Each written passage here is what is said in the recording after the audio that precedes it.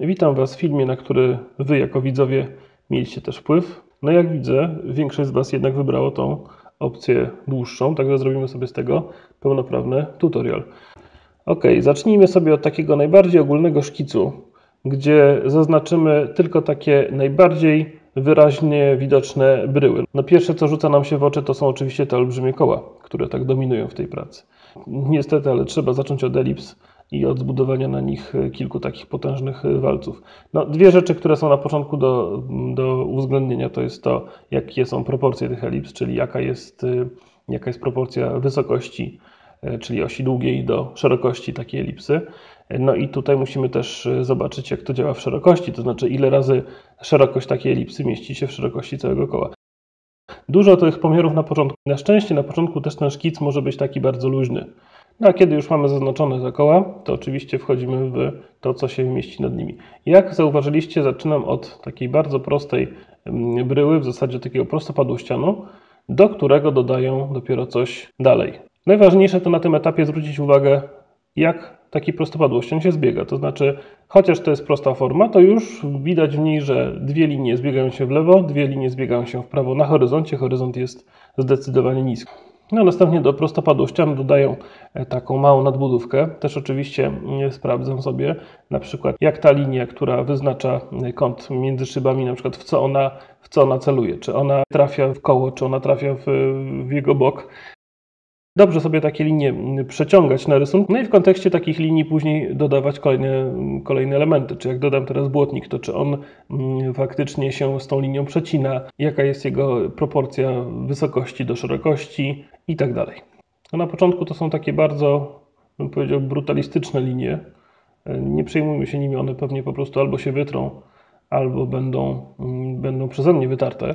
No ale w miarę zagęszczania się oczywiście też trzeba wyznaczyć pewne pola, tak? Czyli na przykład tak jak w tej masce widzimy, też mamy linie układające się w zasadzie po zbiegu.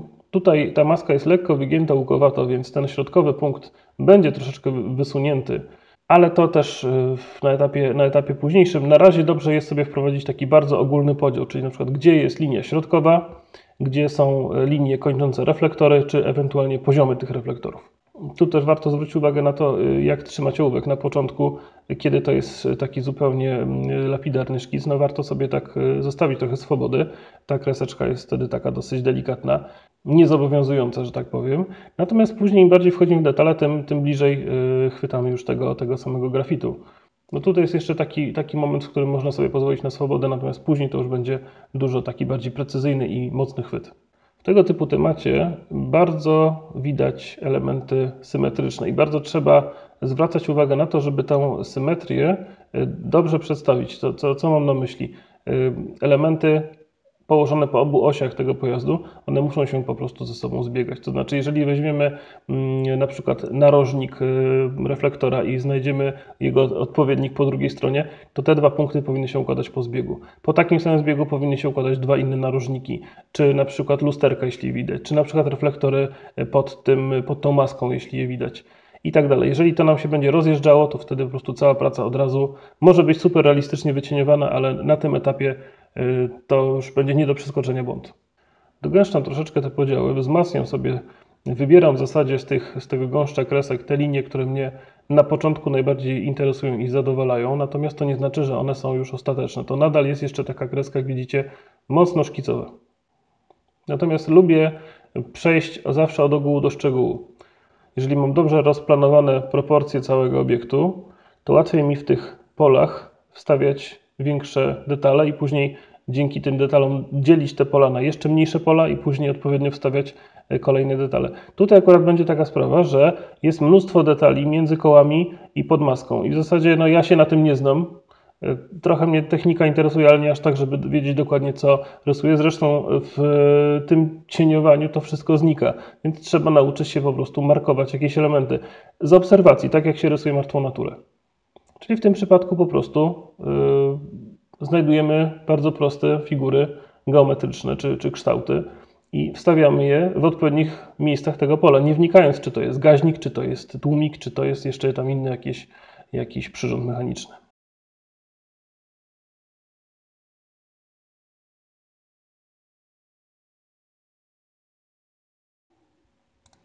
No i teraz jak już się wstawia troszeczkę dokładniej te elipsy w kołach, no to warto sobie zaznaczyć chociażby na chwilę te elipsy, żeby sprawdzić, czy wszystkie ćwiartki są równe, czy oś krótka pokazuje nam właściwy zbieg, czy oś długa jest pod kątem prostym do osi krótkiej. No te trzy rzeczy trzeba na początku sprawdzić. Dobrze też sobie takie koło prześwietlić, żeby narysować pełną elipsę, czyli tą część, której nie widzimy, później to się wytrze, ale na tym etapie będzie łatwiej dzięki temu sprawdzić, czy po prostu wszystko jest równe.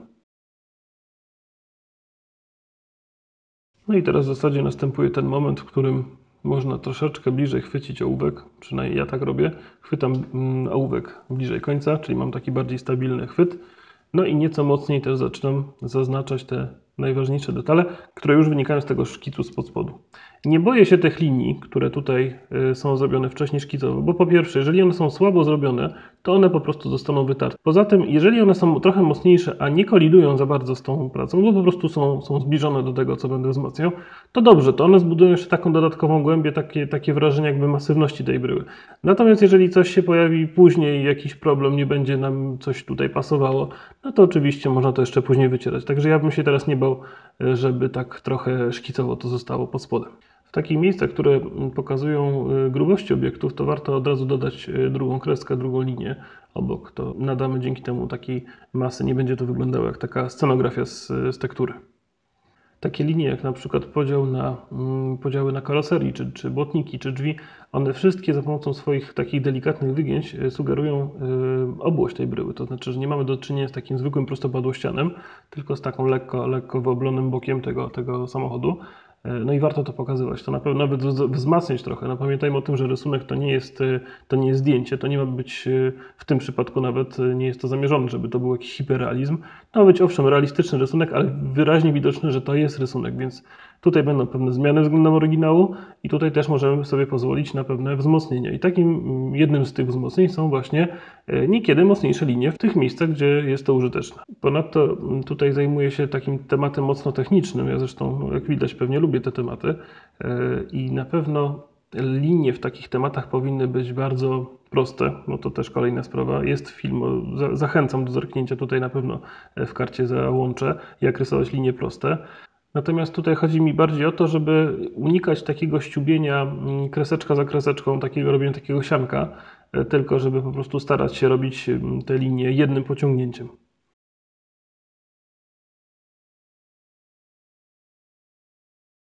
Gdzieś tutaj się pojawi napis, ale o tym potem, trochę prywaty się pojawi.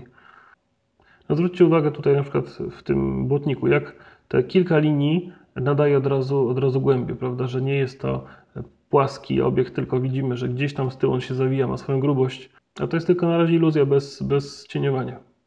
Tu w tych tematach technicznych pojawiają się takie różne dziwne kształty i nawet osoba, która jest tym zainteresowana, czy się na tym zna, może mieć problemy z identyfikacją tego i to jest zupełnie normalne, żeby rysować coś, czego się nie rozumie, czy nie zna się fachowej terminologii. Natomiast w takim rysunku trzeba nauczyć się markować różne rzeczy, czyli po prostu odwzorowywać kształty. No tutaj jedna rzecz to jest to, że jest w tym daszku jakiś dziwny kształt.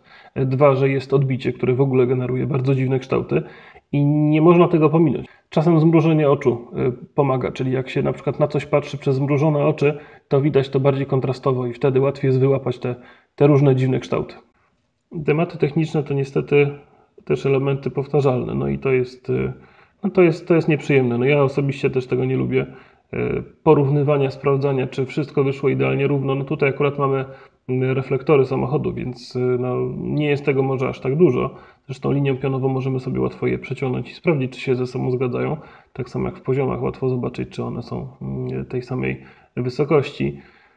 Natomiast później przy okazji grilla czy kół, no to już jest niestety, ale dużo bardziej nieprzyjemne. A tutaj akurat widać, jak te linie, które na początku były zaznaczone jako zbieżne, teraz po dodaniu takiej obłości nagle okazują się, że one są wygięte do przodu, że lecą po łuku. Tylko oczywiście też końce tych linii są ułożone na linii zbieżnej, a dopiero środek jest wyciągnięty do przodu. Tu jeszcze dodaję takimi mocniejszymi liniami akcenty spodów tych reflektorów, żeby one nabrały trochę głębi. No i znaczek Chevroleta dla porządku. No i to, co mówiłem, czyli podziały na drobniejsze elementy, tak jak na przykład grill. Mamy ten podział dosyć taki łatwy, prostokreślny. No i też jest podział na 8, więc jeżeli da się podzielić to na 8 części, to najpierw da się podzielić na 2, później na 4 części, później dogęścić do 8. Najgorsze, co w takiej chwili można zrobić, to jest rysować od lewej do prawej i się okaże, że po prostu na ostatnie nie starczy miejsca albo starczy miejsca na pół. No i analogicznie oczywiście wprowadzamy systemowo poziome podziały.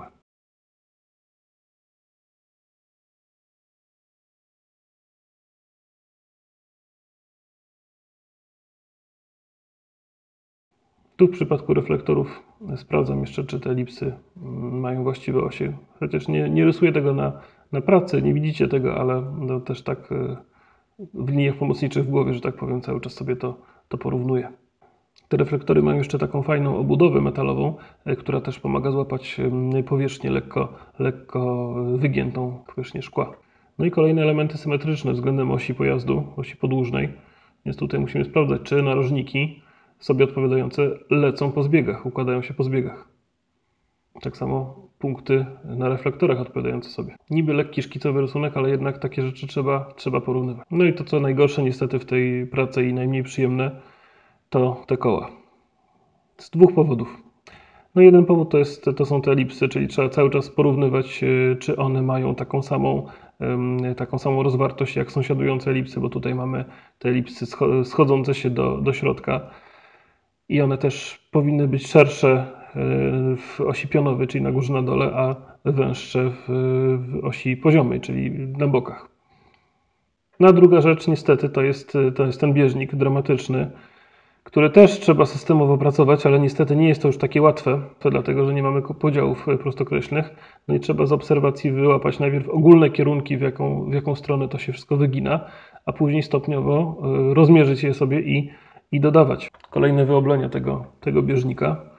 Tutaj on jeszcze ma taką bardzo charakterystyczną, no, że tak powiem, głęboką strukturę, taką dużą tektonikę, więc fajnie to wyjdzie w konturze i tym konturem możemy to też dodatkowo budować, to wrażenie tej potęgi. Natomiast w tym rysunku ja będę chciał uniknąć takiej powtarzalności, bo po prostu gdybym to wyrysował tak dokładnie, to by zabiło tą pracę i by odwrócił uwagę od tego, co jest na górze, a tam jest trochę ciekawiej, więc poszukam jakiegoś pretekstu do tego, żeby nie trzeba było tego całego bieżnika rysować. Oczywiście on gdzieś musi być rozplanowany mocno, wyraziście, ale nie wszędzie. Czyli powiedzmy, że na górze on będzie widoczny i będę musiał się tam skupić na tym, żeby go bardzo dokładnie rozmierzyć, żeby te wszystkie zagięcia się zgadzały i żeby ten kontur po lewej stronie i po prawej był sugestywny. Natomiast na dole można sobie wyobrazić, że unosi się jakiś pył, że ten rozpędzony pojazd wyrzuca w powietrze jakieś kamienie, jakieś drobiny.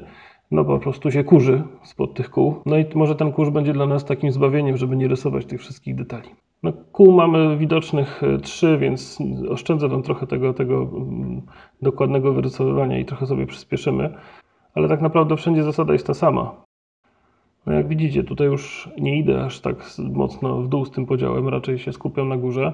Natomiast na dole już sobie zasugerowałem to miejsce, które będzie przysłonięte przez chmurkę pyłu, czy jakieś takie wyrzucone drobinki. I już to teraz na etapie szkicu też wygląda lżej i jest jakaś sugestia na później do etapu cieniowania. No i oczywiście nie zapominajmy o tej całej drobnicy. Tutaj akurat mamy takie poletko wąskie pomiędzy kołami, no gdzie widać jakieś tam amortyzatory w tym pojeździe, ale tak naprawdę dla osoby, która nie jest zainteresowana motoryzacją czy techniką, no to wystarczy, że wyłapie, a nawet lepiej, że wyłapie, że to są po prostu prostokąty o bardzo określonych proporcjach. No trzeba sobie zmierzyć szerokość do wysokości, w jakiej, czy wszystkie są widoczne, czy jeden jest widoczny, czy coś jest częściowo widoczne.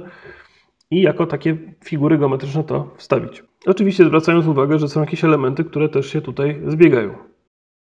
No i kolejne elementy geometryczne i kolejne elementy, które się mają zbiegać. Chociaż one są wyoblone, chociaż one są jakieś bardziej ponachylane czy pokiereszowane, to jednak są w nich jakieś punkty charakterystyczne, które się muszą układać po zbiegu.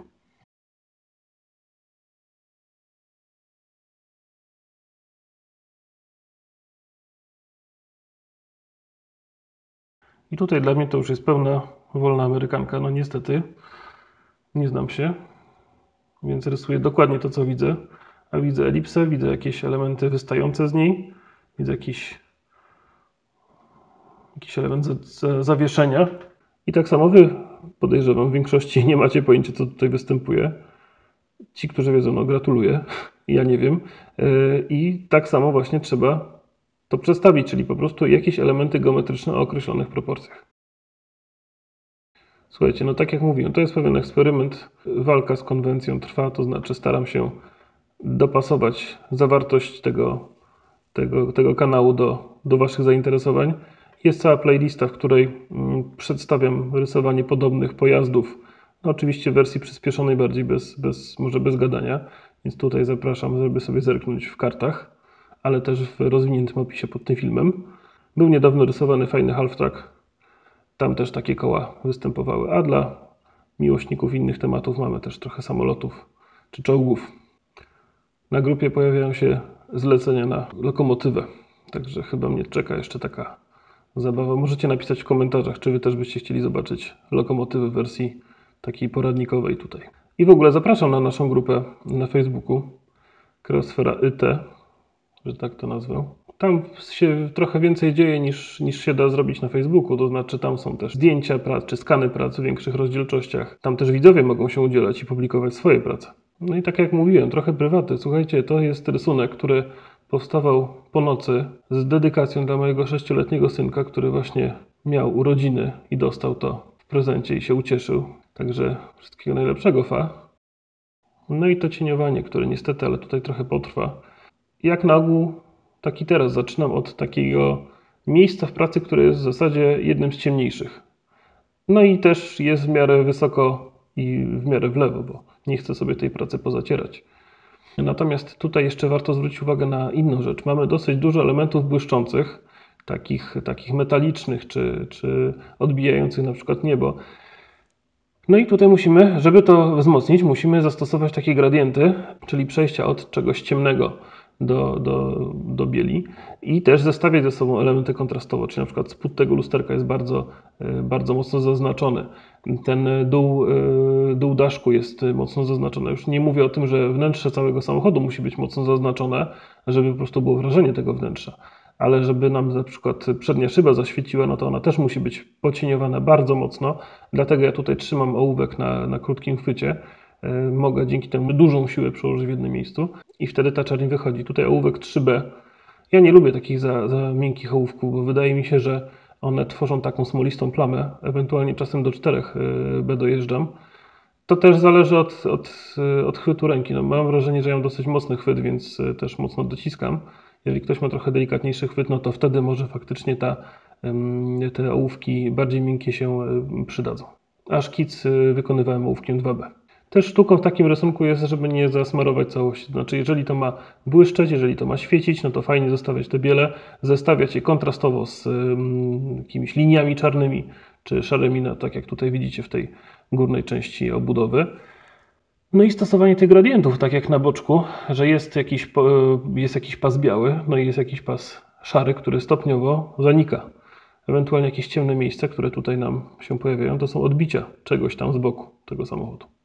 A z kolei na przykład, tak jak w tym błotniku widzicie, no zostawianie jakiegoś takiego białego, cienkiego paseczka, czy jakichś białych, cienkich plamek otoczonych, czy to ciemnoszarą, czy prawie że czarną plamą, no one tutaj bardzo dużo nadaje takiej lekkości. Warto to zawalczyć. To na ogół jest trudniejsze zostawienie jasnej kreski niż zrobienie ciemnej kreski, no ale warto. Poza tym taka linia zostawiona gdzieś lżejsza, no różnicuje tą plamę, ona nie wygląda wtedy na taką nudną. A w takich ciemnych plamach po prostu warto wzmacniać niektóre elementy bardziej, a niektóre po prostu troszeczkę delikatniej dociskać, zmieniać ten docisk ołówka i wtedy ta plama się nam ładnie różnicuje. No tutaj ta nazwa oryginalna była trochę inna w tym pojeździe. Jak ktoś odnajdzie w internetach zdjęcie, to może napisać. Ale możecie też napisać coś małemu w komentarzach miłego w ramach urodzinowych życzeń. To jest mały człowiek, ale chętnie ogląda wszystkie te filmy, które tutaj publikujemy. No, im więcej elementów błyszczących, tym więcej zostawiania takich białych kresek i tym więcej zestawienia z elementami prawie że czarnymi. No tak jak w tej rurze wydechowej. z, z tłumika, no tutaj koniecznie ta biała kreska, koniecznie, bo inaczej ten chrom po prostu nie zaświeci.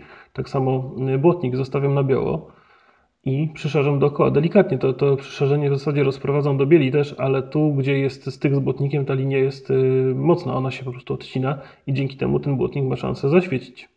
Czasem jak się zrobi kilka plam i popatrzy na całość, to okazuje się, że czegoś jeszcze tutaj brakuje. Na ogół to jest tak, że albo coś trzeba przetrzeć, bo po prostu się przyszarzyło w trakcie rysowania, albo trzeba coś wzmocnić jakąś bardzo ostrą, ciemną kreską, bo od ręki to po prostu osłabło.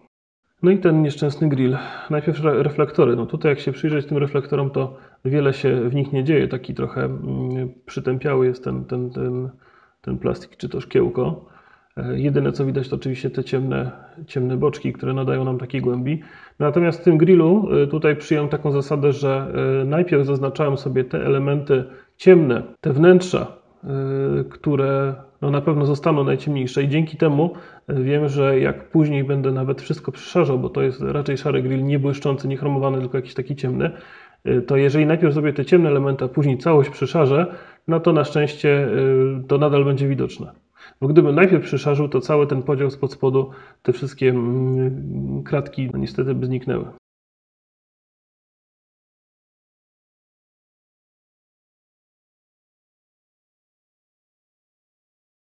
No i teraz jeżeli mamy zbudować dobre wrażenie, że jest coś lekkiego, posadowionego gdzieś wysoko i pod spodem jest cała masa jakiejś infrastruktury technicznej, no to po prostu trzeba raz, że bardzo taką ciemną plamą to wszystko opracować. No tak jak wcześniej już mówiłem przy okazji tamtego tylniego zderzaka, no tutaj też warto, żeby ta plama nie była jednolita. Te amortyzatory, czy te jakieś elementy, które z nich wystają, no tutaj jak widzicie zaznaczam sobie taką kreską, czy taką plamą troszkę delikatniejszą. Nie chcę, żeby to była taka dokumentacyjna precyzja, żeby to wszystko dało się odczytać, no ale przynajmniej sugerujemy, że ta plama na coś tam się dzieli. Podobnie chromowany, błyszczący będzie ten spód maski.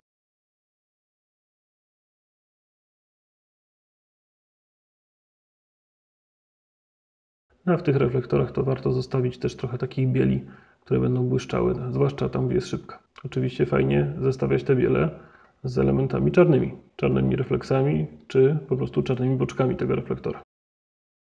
No słuchajcie, jak już ktoś dotarł tak daleko do tego etapu tego filmu, to dwie prośby. Pierwsza jest taka, żeby polubić. Tu nie chodzi o jakieś budowanie ego, bo po prostu w ten sposób się buduje zasięgi na YouTube, a niestety zasięgi tego kanału no nie są jakieś zatrważające i to mnie osobiście niestety to boli. Ja bym chciał, żeby to trafiało do szerszej grupy odbiorców. Bardzo się cieszę z naszej widowni, która jest może jakby mało jest osób zaktywizowanych, ale można na nie liczyć, także dziękuję i pozdrawiam. Natomiast jak będziecie to polubiać i ewentualnie udostępniać gdzieś dalej na Facebooku, Wykopie i innych tego typu platformach, to na pewno to trafi dalej i pomoże mi zbudować no, ten kanał jeszcze lepiej. Planów mam sporo, ale chciałbym, żeby to trafiało do jak najszerszej grupy odbiorców. I też się zastanawiam, czy te subskrypcje działają, bo 80 kilka tysięcy subskrybentów, a pod każdym filmem ostatnio po 2, 3, może 4 tysiące wyświetleń, no to też trochę boli. Także sprawdźcie, czy ten dzwoneczek jest odhaczony, a jeśli jeszcze tego nie zrobiliście, to zachęcam do subskrybowania. No, a w międzyczasie przechodzimy już do rysowania koła. Jak widzicie, wzmocniłem zdecydowanie tą część, która jest w cieniu, która jest przysłonięta, ale też nie pocieniowałem tego zupełnie do dołu. Zostawiam w zasadzie elementy błyszczące na biało. Im bliżej spodu, tym są one jaśniejsze.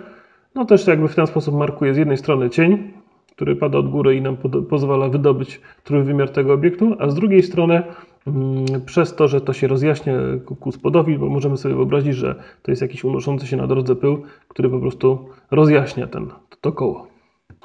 No i tak samo w bieżniku też nie robię za bardzo tego cieniowania mocnego w zasadzie, tylko wzmocniłem te ścianki tych takich głębokich wypustek, czy grubych wypustek. Natomiast no, w tym momencie też gumka się przyda do tego, żeby poosłabiać wszystko na dole, żeby jeszcze bardziej tę kreskę udelikatnić i wtopić w białą plamę. Ja wiem, że niestety, ale rysowanie tego typu elementów to dla większości osób jest bardzo takie nużące, dla mnie też. Więc no, dobrze zostawić je sobie na taką późniejszą część pracy, kiedy już będzie sporo zrobione, sporo takiego fajnego rysunku. No tutaj widać, że już na górze się dużo dzieje i taka myśl gdzieś tam w głowie się pojawia, że no dobrze, jeszcze trochę, już niewiele zostało, warto się trochę przemęczyć z tym i skończyć. Także no, od tego bym nie zaczynał, ale jak to jest już 2/3 czy 3/4 pracy zrobione, to już chyba taka psychologia działa, że już warto z tym pojechać dalej i dokończyć. I tak jak mówiłem na początku, no, figury geometryczne, cieniowane w różny sposób, gradientami, oczywiście wymierzone proporcje, no inaczej się nie da. No chyba że ktoś jest jakimś mega znawcą takich elementów technicznych i wie, co rysuje dokładnie, no to tam sobie może jeszcze pododawać detali, ale to też do pracy dużo nie wniesie. To jest też jakiś element takiego, nie chcę powiedzieć tła, no, ale jakiegoś takiego drugoplanowego. To jest element rysunkowy drugiego sortu, cytując klasyka. No i teraz w zasadzie zostają już tylko kółeczka do skończenia. Wcześniejszy szkic mi pokazuje, dokąd się skupiać, a odkąd już rozpuścić to. Dodaję trochę jeszcze takich rozbryzgów na dole. Wcześniej dodałem takich rozbryzgów rysunkowych. No one sugerują, co tutaj się dzieje, dlaczego to jest takie miękkie i tak znika. Ale myślę, że to da takiej lekkości tej pracy. Oczywiście góra tego koła fajnie, żeby troszeczkę się odcinała od białego tła, dlatego tutaj ją mocno przeszarzam. Natomiast spód, jeżeli się nawet będzie zlewał z tym podłożem, to ok, to jest takie zagranie mocno plastyczne. Jeżeli trochę cieniem, czy tłem, czy spodem, cieniem pod samochodem po prostu wzmocnię, no to te kółeczko się powinno ładnie pokazać. Żeby to jeszcze tak uplastycznić, to też powycieram wszystkie elementy takie bardzo linearne, które nie wyglądają naturalnie. Zostawię bardziej plamy. No a w tym pierwszym kole to po prostu widać bardzo wyraźnie grubości tych elementów bieżnika, więc też warto je zaznaczyć. Natomiast kreski chyba muszą poznikać, żeby to wyglądało bardziej nienachalnie. Tu też zwróćcie uwagę na to, że im bliżej obserwatora czy nas, tym te kontrasty są większe, a im elementy są bardziej odległe, tym jest to wszystko bardziej wypłaszczone. Nie ma czerni, są bardziej szarości. Kilka takich plam na samym dole pomoże jeszcze złapać kontekst, gdzie jest cień, gdzie jest podłoże. No i w zasadzie to tyle. Jeżeli podoba Wam się taki rysunek czy taki film w tej formule, to jeszcze raz zachęcam. Łapka w górę, miły komentarz, czy nawet komentarz dla zasięgów, bo to też coś daje. A zainteresowanych zapraszam na naszą grupę facebookową Creosfera IT. Wszystkie linki macie w opisie pod tym filmem. Zapraszam i do zobaczenia.